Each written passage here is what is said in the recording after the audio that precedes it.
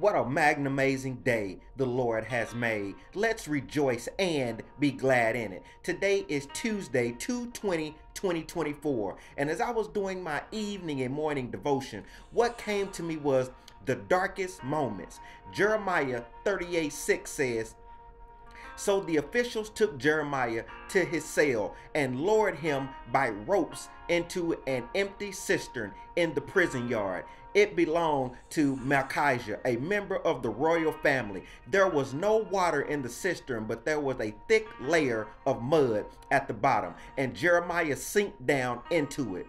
The darkest moments. Daniel 3:6 says, "Anyone who refuses to obey will immediately be thrown into a blazing furnace." Nebuchadnezzar was so furious with Shadrach, Meshach, and Abednego that his face became distorted with rage. He commanded that the furnace be heated 7 times hotter than usual. Then he ordered some of the strongest men of his army to bind Shadrach, Meshach, and Abednego and throw them into the blazing furnace.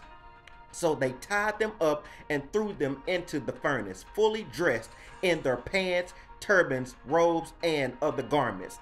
The darkest moments.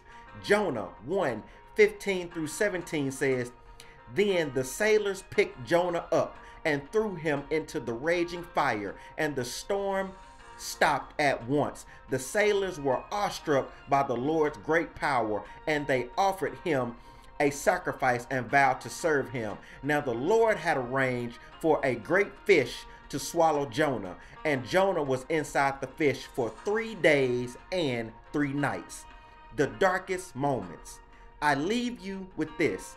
A cistern is a well used for storing water. The one Jeremiah was placed in had no water and only mud. If the enemy throws you in a well, they probably won't leave the top off for you, and then you are sinking in the mud. One way or another, you will find yourself in the darkest moments.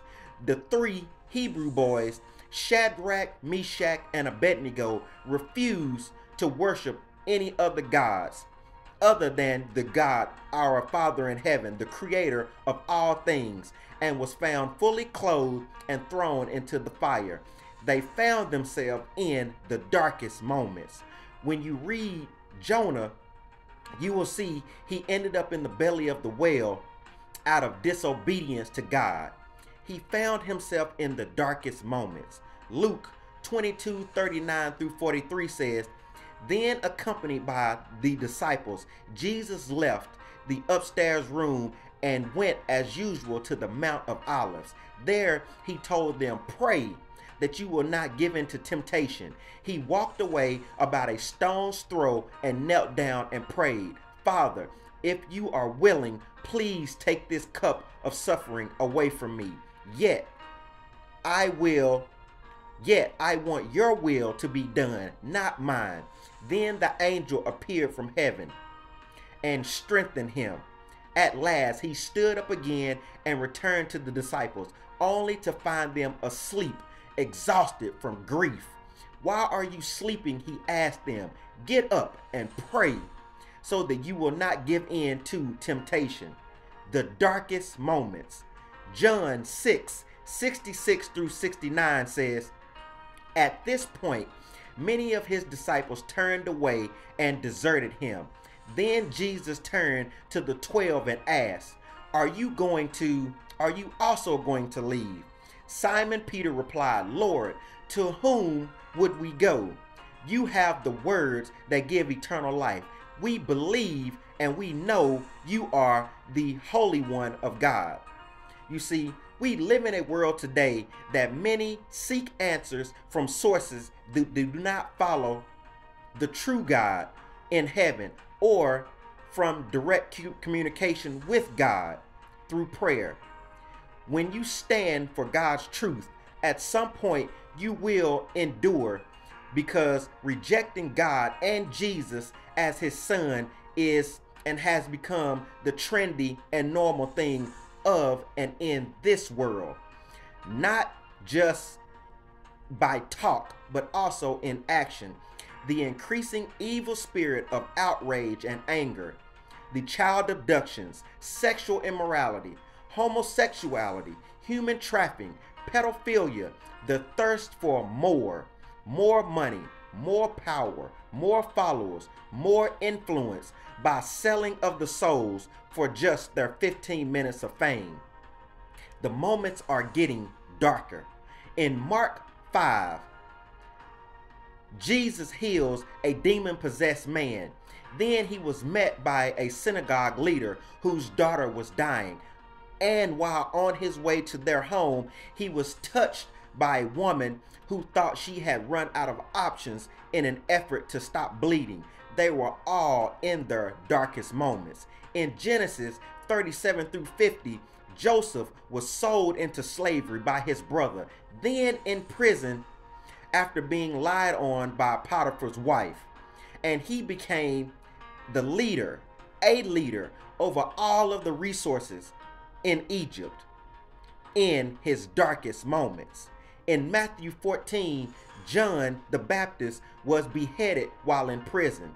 In Acts 12, Peter was arrested by King Herod Agrippa. In Daniel 6, the king's advisors were jealous of Daniel and figured the best way to kill him was to throw him into the lion's den.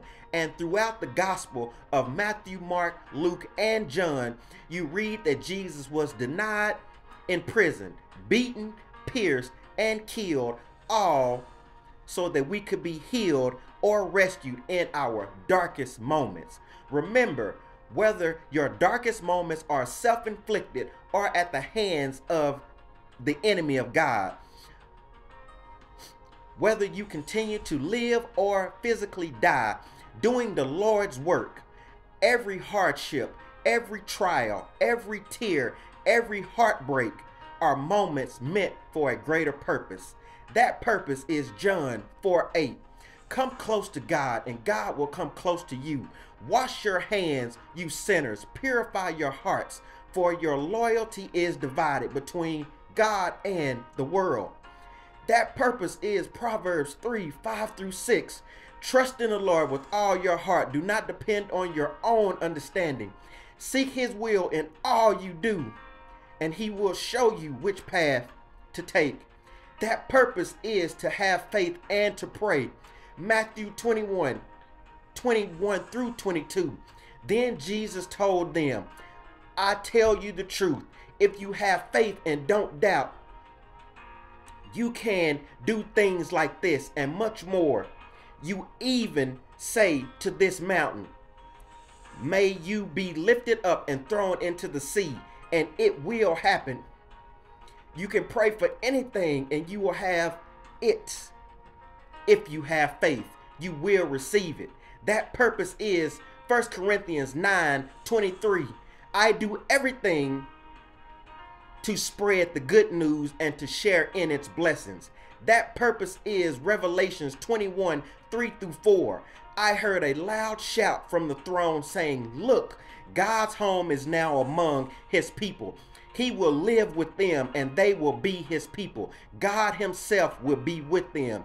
He will wipe every tear from their eyes, and there will be no more death. There will be no more death or sorrow or crying or pain. All these things are gone forever. Eternal life in heaven.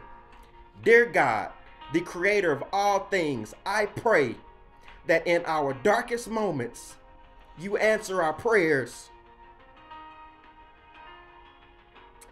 because we have, or you know we will, put you first in our life and have been devoted to you, giving more of our time over giving our time to things of this world.